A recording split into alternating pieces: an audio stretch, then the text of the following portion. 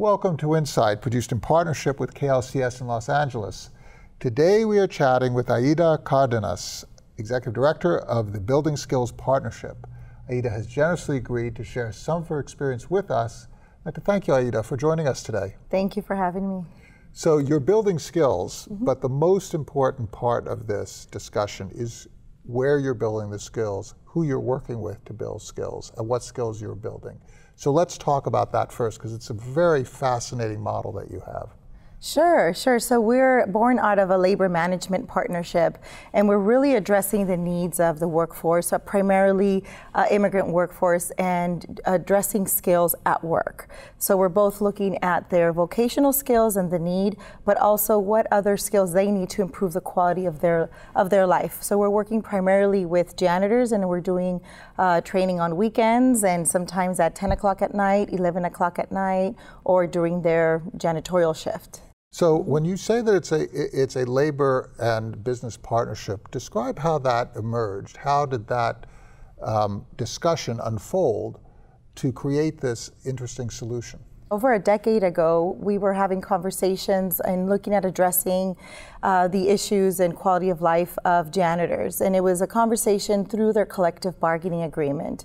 So a conversation with the union, SEIU, United Service Workers West, that represents the workers. And also in conversations with employers, janitorial companies, and also client companies like building managers and building owners. And there was a conversation of what can be done beyond the issues of a collective bargaining agreement, besides wages and benefits. How are we addressing really ending cycles of poverty? How are we looking at the needs of the family? And started with some pilot programs around a vocational ESL program, and also looking at how to support the children of service workers to access higher education. And that's where we started in the conversations about 12 years ago, and since then have been able to build a variety of programs and programs under the partnership. So the thing that I think is so incredible about this is that you have actually four parties in the discussion. You have the workers themselves, you have their unions, so the unions give them a collective voice. You turn powerlessness into a seat at the table. And through the unions, you're talking now with two other parties. On the one hand, the janitorial services, who are often the subcontract holder of the buildings and the facilities, and then you have the owners of the buildings and facilities themselves. And so together, they identify a problem that nobody can look away from. And so you're now sitting at the table talking about how to not only provide a service that is of value to everyone, to all those parties, but also ensure that the people who are providing those services are not stuck. They're not stuck personally, they're not stuck financially, they're not stuck aspirationally. You're giving them a path in a way that is financially self-sustaining for all. It's a very, very sophisticated approach to a collective problem-solving organization. But it starts with power and a voice. Absolutely. It is about bringing them to the table and them having a voice, the workers having a voice in terms of what their needs are. And at the same time, meeting industry needs. And so working with the workers on upskilling a whole industry. And as we continue to improve wages and benefits, we're also improving the quality of service that they're providing. And we're creating opportunities for them to have a voice, to be seen, to be heard. And we do that by allowing them or creating the opportunity for them to be invested in. And I think that that's very powerful in a lot of ways, because it really brings all of the stakeholders that you mentioned to the table to take responsibility for such a huge, such a huge impact in our communities and in business, which is office buildings, where so much work happens and so much work moves, and maintaining those buildings and maintaining them particularly in a green economy. And as we're all moving towards sustainability, the maintenance workers and janitors play a very key role in that process.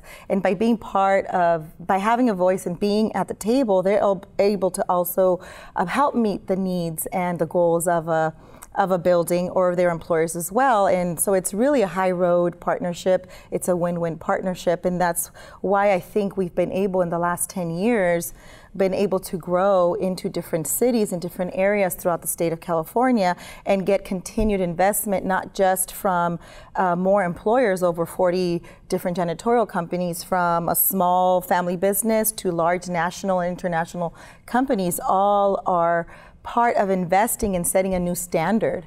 And we're very proud that here in Los Angeles, there's been a lot of leadership to sort of set that pace and that standard for other areas, and that we've been able to grow and expand. So talk about the programs that you deliver to these workers and how you deliver it. So we originally started with, as I mentioned, a vocational ESL program and a parent education program at Parent English University. as a second language. English as a second language, and it's a vocational program, so it's focused on English they're going to use and interact at work. So whatever lessons they're receiving, they'll be able to implement it that same night at work.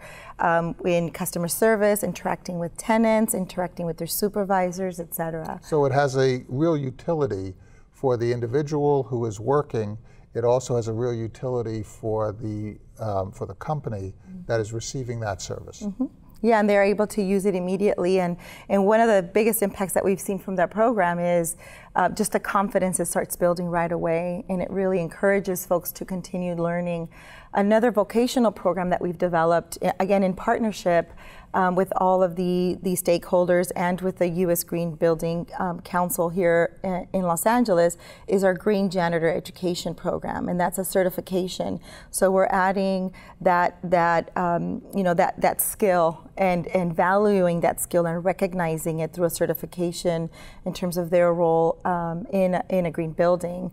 And the vocational ESL and the green program both happen at the work site and on paid time. So it's again a continued investment that the buildings are making, both through their employer and through the client, which is the property manager. And the green education is also very important in that you're creating an empowered workforce that is aligned to the sensibility, particularly here in California, but that is spreading throughout the nation and throughout the world, about the chemicals that are used, the substances that are used, the safety that must be provided in the use of sometimes hazardous products.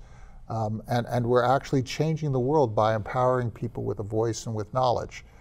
So you're actually not only delivering a better service and ending up with more satisfied customers, but you're also creating the change that we all talk about every day. Right. This is a small thing. We talk about global warming, we talk about pollution, we talk about environmental health and so on. And this is an actual program that has a material daily effect.